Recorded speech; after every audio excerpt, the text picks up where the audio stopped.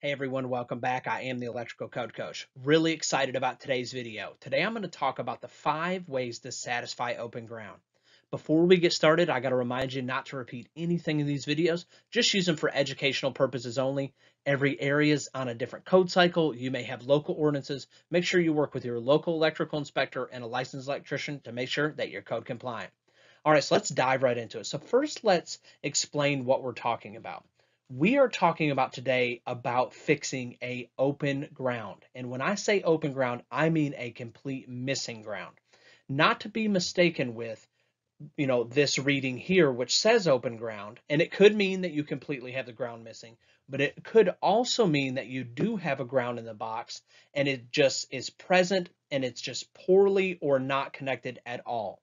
So I want to specify this entire video is about a missing ground connection and how to satisfy it. It's not about a poor ground connection. That could be fixed by just tightening all the grounds in the system.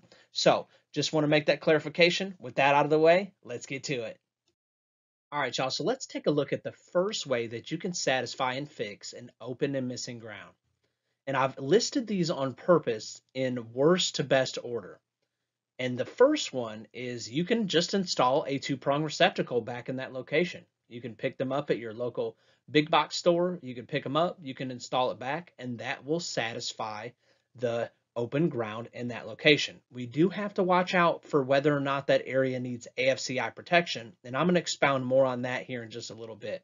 But as far as satisfying there not being a ground in the box, you can legally install a 2-prong receptacle. The second way that we can do it is we can rewire the location. And this may be easy or hard depending on your scenario. We could come from the breaker box, over, up, and just install a brand new wire all the way to that location. And then we could legally install a 3-prong receptacle. The third way. This video is brought to you by electricalexamcoach.com, offering the #1 electrical exam prep series. You can take our paid version with the Unlimited Testing Center, but you can also take our free version that is completely free without the Unlimited Testing Center. Also, if these videos have been helping you at any time, you can also go there and pay it forward to see it head on to the next generation. I am the Electrical Code Coach. Let's go ahead and get to it. The way to do it is we can actually fish a ground to that location. Now, there are a bunch of different ways that are specified in 250.130C. I'm only going to list one of them, and definitely contact a qualified licensed electrician and work with your electrical inspector if you're wanting to take this route. But what we're talking about here is we are talking about taking an existing location. We're going to say that for this instance, this location is reading an open ground. But on the back side of this wall, you have a receptacle that has a verified good ground. What they're saying is that you can physically take a green wire from this one over and up to the one that has a good ground, and you can make that connection and install a 3-prong receptacle at that location. Like I said, make sure with all of these that you're working with a qualified licensed electrician and following all the laws and codes in your area. The fourth way has 2 parts. First, we're going to talk about installing GFCI protection at every location. And this is what we're talking about here. Just like the receptacles that you may see in your kitchen or bathrooms, you can physically install a GFCI receptacle at each location that is showing a missing open ground, and you can satisfy the code that way. There is something that we have to do, though. We have to install the receptacle, and then we actually have to mark it with no equipment ground. And you'll get stickers inside of your box that look like this. And if you'll notice, it's kind of small letters in this picture, but right here, it's a sticker that says no equipment ground. The other thing that we have to be mindful of, and this receptacle here is actually an AFCI/GFCI receptacle. At all of these locations, it may be required to be AFCI protected as well, which is a arc fault circuit interrupter. The second way you can satisfy it is not by individually installing a GFCI at each location, but you can wire it in a manner where you can protect downstream from those GFCIs. And that's perfectly legal as well, and you can install a 3-prong receptacle at that location. But there's some extra markings that we have to do. We have to install the no equipment ground sticker, but we also have to install that it's GFCI protected. And those stickers must be visible after the installation is complete, either on the device or on the faceplate, according to your manufacturer specifications.